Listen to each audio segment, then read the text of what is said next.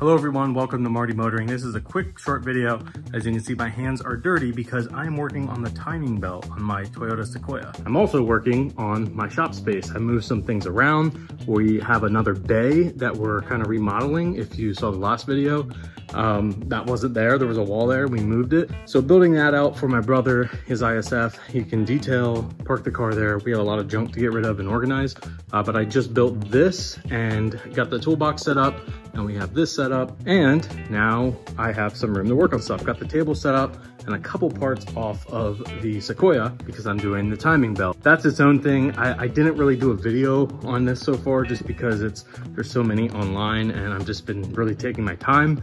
I've been driving my other car. But what I wanted to talk about today is this grill. I got a lot of questions on it, so let's dive in.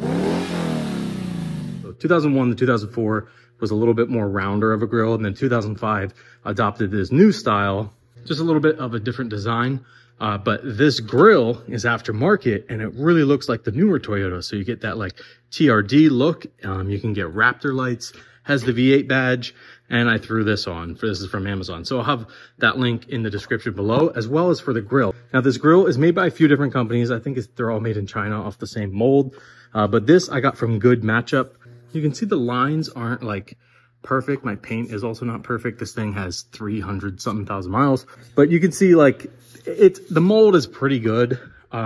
This grill is a little flimsy and you do have to detach some of the stuff off the factory grill and put it on here. And there's no instructions, but I mean, you can kind of see it's a little flimsy there when you push that for the hood release, but it does work. What I find is just kind of pulling outward. You can see that flexes. Just pull outward and push that at the same time and it comes up. But it does look way cooler. I'll just throw in some pictures here so you can see it. But you can see it looks just a lot cooler, a lot more modern. And for 200 bucks, it seems like a little bit steep just because of the quality of it. But I mean, most grills are just plastic anyway. I wired them up to test them and then just didn't really have time to run them through the hood like they should be run. So I just have a cable going here, and then connecting to ground and then into a fuse. So for those lights, let's see which one I used. I used the one right there, which that was the one I found that had constant power when the vehicle was on. But I actually have noticed they come on at night, in the middle of the night, because this is the ETCS fuse. So that seems to be a nice source for power for the red. And then you just, ground the negative wherever on the body. I believe I have it grounded right here. Right now I have the battery disconnected because, like I said, doing the timing belt. But I wanted to just jump in here and make this video while I had a few minutes and just show you the quality of this grill. There is another seller. I'll have the links that I can find in the description of the video. You can click on and buy. These links I'm not affiliated with. I don't get anything from them. I just want people to know how to get this if they want it.